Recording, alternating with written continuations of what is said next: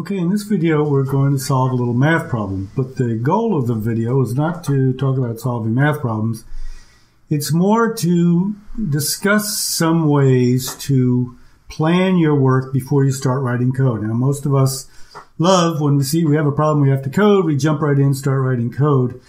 And in my experience, it's very, very easy if you do that to start down a road and get into what I call a rabbit's hole, and working on something and working, and you finally found out, hey, wait a minute, I shouldn't be doing this. This is not very efficient, and I got some problems, and hey, I should have thought about this, and this isn't going to work, and you have to erase what you were doing and start all over again. So the goal here is to look at some ways to step back and really plan out your work first, and that applies to any time you have a problem, not just writing software.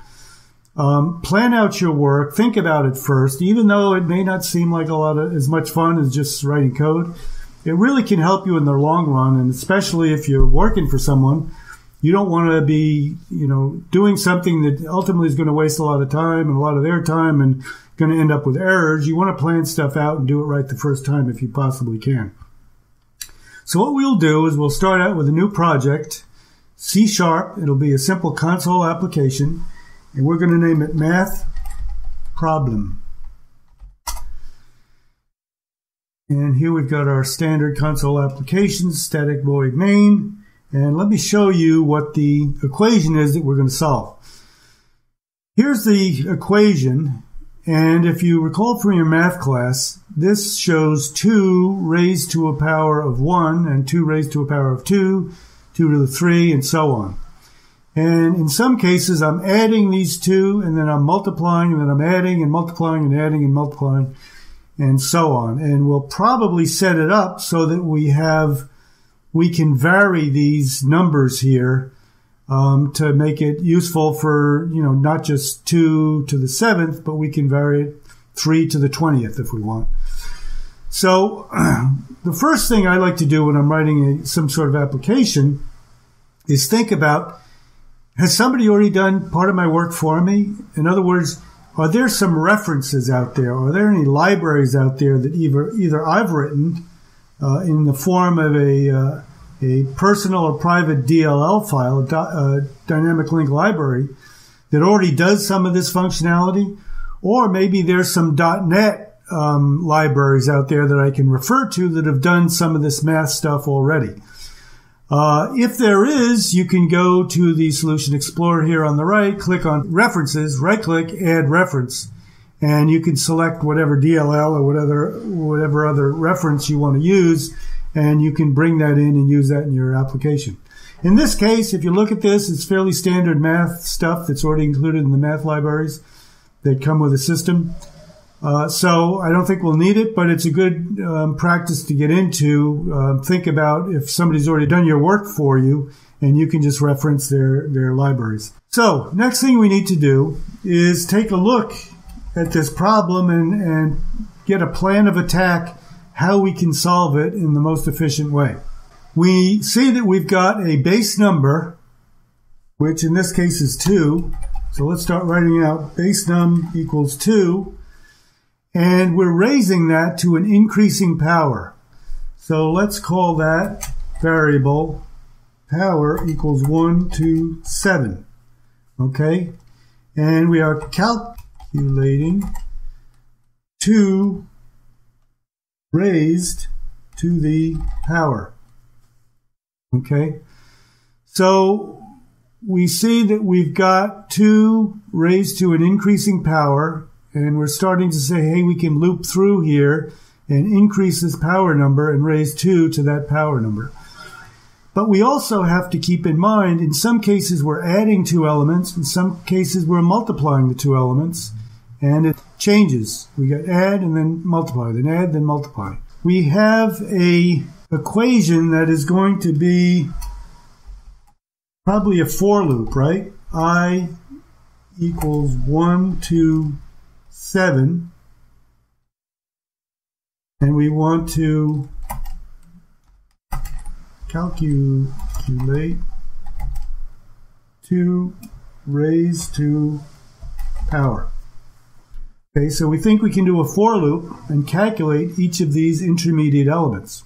We can actually put each of these intermediate 2 raised to the powers into an array, and we can store them and work on them later. So let's call that powers, and that's the array of these results. Well, we also need to multiply or add the elements depending on where we are. So, how are we going to do that? Well, we can think about, my first thought is to take these 2 values and then these 2 values and these 2 values, calculate them and stick them in a different array. So we can do an array of mults that stores the result of this multiplication, and another element stores this multiplication and then this multiplication.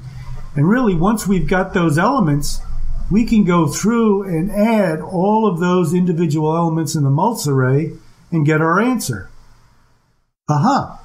So that's good. We've got the basic framework of this solution. Now we just need to figure out how we're going to do it. So the first thing we need to figure out, how do we calculate 2 to a power? What is there in the existing system math libraries in the .NET framework that will do that? Well, luckily, there is a function called math.pow, and you feed it base num, gosh, I can't type today, base num and power. So what it will do, use this function, it will take 2, or the base num, and raise it to whatever power you're at. So we've got basically these 2 to the power elements. We just need to feed it into the powers array. Good. Okay, so once we've got each of these powers into the array, what else do we need to do? Well, we're going to need to put these multiples into the mults array. So how do we do that? Well, if we look at this, we can see that the multiplication is between this number and this number, and then this number and this number. And what distinguishes those are, starts out with a 2 to the 3 times a 2 to the 2. When we get to calculating 2 to the 2, we could multiply it times 2 to the 3, but if you think about it, if we're calculating 2 to the 2, this 2 to the 3 hasn't been calculated yet. So it's best to wait until we get to 2 to the 3 and then multiply it times the previous element. And the same thing with this 2 to the 5. Wait till we get to this 2 to the 5 and multiply times 2 to the 4, and so on. How do we know that we're at this 2 to the 3 element? Well, we can see that the difference is this is an odd number, and this is an odd number, this power, and this is an odd number. Aha! So if we wait until we're calculating 2 to the 3 and then multiply it times the previous element, we can just take that answer and stick it into the mults array. And then wait until 2 to the 5 times the previous element and stick that in the mults array. So if we wait until 2 raised to the 3, then calculate for every odd power and put in mults array. And once we've got that, we can just add the elements of the mults array and we've got the answer. To show that, what I'll do is show you one thing that I think is very important and I've done here is I've calculated the value. So I know the answer before I even run the code. So when I do a debug, I already know what to look for in the arrays because I've already figured out the answers. So in this case, I've gone through and I've actually done the calculations. And this first line below the equation shows what I should expect in the powers array. 2 to the 1 is 2, 2 to the 2 is 4, 2 to the 3 is 2 times 2 times 2 or 8, and so on. So this shows what I should expect in the powers array. And then in the mults array, I should get 2 to the 3 times 2 to the 2, which is 4 times 8, or 32. So one element of the mults array should have 32, the next should have 512, and then 8,192, which is 2 to the 6th times 2 to the 7th. And if I then add those mults array elements, I should get 8,738. So good. It looks like we're all set, except for if we're going to wait till the odd elements, the odd powers, how do we know we're at an odd power? So how do we decide if the power number is odd or even? Well, if you recall from your math, there is an operator called the mod operator, and that looks like this, called the modulus operator.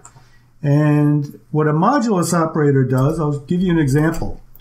For example, 4 mod 2, what is that? Well, the modulus operator defines what remainder is left after you divide two numbers. So for this example, if I divide 4 by 2, what is the remainder of that operation? Well, 4 divided by 2 is 2, and that's clean. There's no remainder. So the answer is there is no remainder. Now let's take 5 mod 2. And what's the answer to that? Well, 5 divided by 2 is 2, which is 4, with a remainder of 1. So the remainder here is 1. Now let's take, for example, 8 mod 2. What's the answer here? 8 divided by 2 is 4, and there's no remainder. Let's take one more example. 17 mod 2 equals what? Well, 17 divided by 2 is 8, which gives you 16, and there's a remainder of 1 because you got 17. So 17 mod 2 is 1. So if you look at this, you can see that for the even numbers, 4, 8, the modulus result is 0. For the odd numbers, the modulus operator is 1. So now we have a way to calculate for every odd power. We know how to calculate the power, use math.power. So we just calculate the powers, put them in the powers array, multiply times the previous power, and stick that result in the mults array. Now, one little side note I wanted to mention about this modulus operator. We're using it in a very simple application, but in the real world, it's used in some very interesting areas, such as cryptography. You can use the modulus operator to generate some very unpredictable and difficult to break codes and keys that it forms the basis of a lot of cryptography out there. So it's an interesting thing to get to know and understand. So it looks like we're pretty much all set to go. So the point here is that we haven't even started writing code, but we know the answer. We know what all the arrays are going to be. We know where we're going. We've got our variables pretty much laid out. We know we're going to need a for loop. We figured out how we're going to calculate the power, how we're going to calculate the odd or even powers. So writing the code becomes a lot easier, a lot clearer, and we're all set to debug because we've already got the answers to look for when we do a debugging. So now we can start writing code. Now we've already defined two variables, our base number and our power. So we can say double base num equals 2, and we can change that. We can have the user input that value if we want to change it, but right now we'll just set it as 2. And then for the power, we say int, and let's call it max power because it is the final value of power. And in this case, we've got 7. And we also know we have to define two arrays. One is powers and one is mults. So we'll say they're arrays of doubles. So double array powers equals new double. And how big is that array going to be? Well, right now it's going to be as big as max power. So let's say max power. And we'll do the same for the mults. Double mults equals new double and max power. So we also decided we're going to need a for loop in here somewhere where we calculate 2 to the power. We'll do a for tab, and that gives us the code snippet. So for I equals 0, I less than max power, powers I equals, and we said we're going to use math.power, and we can actually copy and paste it up here, math.power, and we're using base num, which we already defined, and power. Power we're going to have to define now. Recall we're going from 2 to the 1 to 2 to the 7th. But our array index here of I is going from 0 to 6. So we can say power equals I plus 1. We'll call that a double, because you'll see in here, if you look at the IntelliSense for math.power, it takes 2 doubles as arguments, double X and double Y. So power and base num need to be doubles. So now we're all set.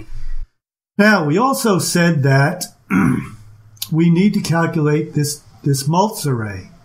And we want to wait until we get to 2 to the 3 or 2 to the 5 or 2 to the 7th to calculate the mults. So how do we do that? Well, we can use an if statement and say if power greater than 2, which brings us to the 2 to the 3rd, and power, we have to use the mod operator, power mod 2 equals 1, which tells us that it is a odd number.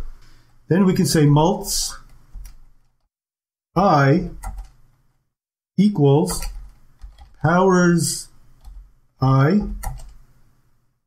times powers I minus 1. Okay, and in this case, we are doing 8 times 4. We're filling 32 into the mults. 32 times 16, we get 512 into the mults, and so on.